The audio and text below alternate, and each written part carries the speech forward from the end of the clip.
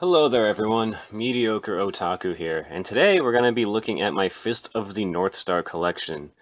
Now these are all of the DVDs that have been officially released in America.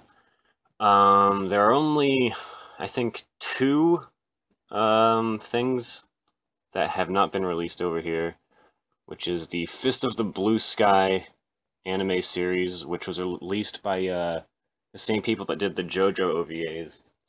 And then a series of OVAs and movies called Legends of the True Savior, which are sort of reimaginings of stuff from the original series here. So hopefully we get those at some point, because I would totally buy them.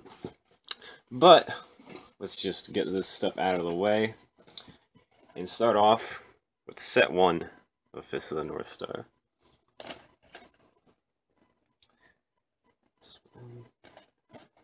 Back. Now, these 3 sets here have been compiled into a huge-ass box set by Discotech Media. And as far as I'm aware, that's really the only way to get it at this point, because these are all out of print.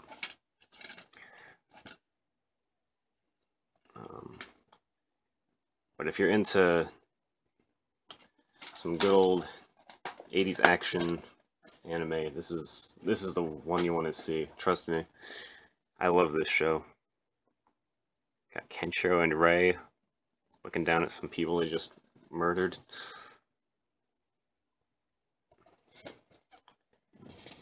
Back. And the first set there actually has an English dub for every episode. I forget what company had the license to Fist of the North Star, and I think it actually did have a TV run. I didn't watch it on TV. But yeah, the dub is okay. They changed some of the names a little bit, but overall it's not bad, and the voice acting is pretty decent. The Japanese version, as far as I'm concerned, is the way to go, though. I don't think any other voice actor for Kenshiro has really nailed the way Akira Kamiya has portrayed him. Akira Kamiya is the original voice actor for Kenshiro. And starting with this set, it's kind of disappointing because they just use the same art on the discs as they use on the back, whereas the first 2 sets did not, which is kind of weird. And here we have Fist of the North Star 2 with Kenshiro holding Ein. There's Falco and I forget who that red-haired girl is. There's Bat and Lin. Fist of the North Star 2 is I like it, but there's some very strange things about it. Which, whenever I do a review of this, I will go into in more detail. But yes, there's Ein, and then there's Kenshiro punching Falco.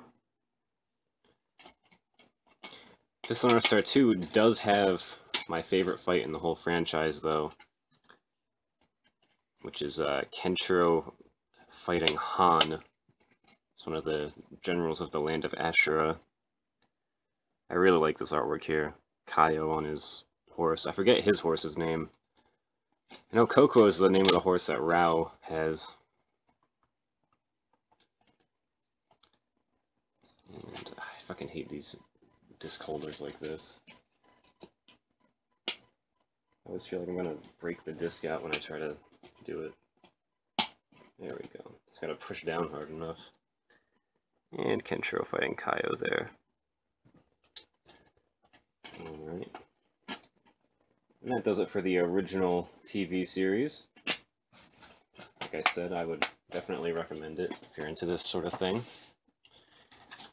Here we have the Fist of the North Star movie. I want to say this came out in 1986. Don't quote me on that. And this is also released by well, Discotech Media, although the license belonged to another company before them. And what's really interesting about this movie is that only censored versions of it exist on VHS and DVD. And in the Japanese trailer, you can see the uncensored versions of some of the clips. And in the Italian VHS, it is not as heavily censored, for whatever reason. There's a scene of some guy getting his head crushed, which is taken out of this and the Japanese version, but it's left intact in the Italian one. And a lot of times they'll put, like, blurring effects on some of the more violent stuff, or they'll just, like, do a weird... They'll put, like, a weird color filter on it or something, and in the Italian VHS, some of those are not there. So I really don't know what the hell happened with this. Still pretty cool, though. Next up is new Fist of the North Star, which I only watched through once. I didn't think it was that great, but I think I'm going to have to rewatch it again at some point. The English dub for this was pretty decent, from what I remember. And obviously this is a lot more violent than the original 1984 TV series. Nothing special there. Yeah, I think this is supposed to take place, like, completely after the manga, because Fist of the North Star 2, the way it ends, the manga still went on for a little bit afterwards, although people generally don't think that anything after that was really all that good. So if that's where they stopped the anime, I'm fine with that. But it's just weird that they chose to produce completely new stories for this instead of just doing what they could have with the manga, in my opinion. Alright. Legend of the Dark King. This is a good show. If you like the original series, I would definitely recommend checking this out. The manga for this was actually done by Barnson and Tetsuo Hara, who did the original series. So it's pretty cool. Yeah, the English dub for this is actually pretty decent too. I forget the names of these two characters, but they're like Rao's right-hand man and right-hand woman. And lastly, we have DD Fist of the North Star. I only watched like 2 episodes of this. It was decently funny, but I don't know. I wasn't super into it, but it's Fist of the North Star, and I felt like I had to have it to complete my collection. So that's why I got it. Here's the discard. And with that, that is everything Fist of the North Star that's been released over here so far. Hopefully, Discotech Media and Sentai Filmworks finish up getting the rights to everything and end up releasing it all. This half is all Discotech Media, and this half is all Sentai / ADV / Section 23. Yeah, that's it, guys. Thank you all for watching, and I'll see you all next time.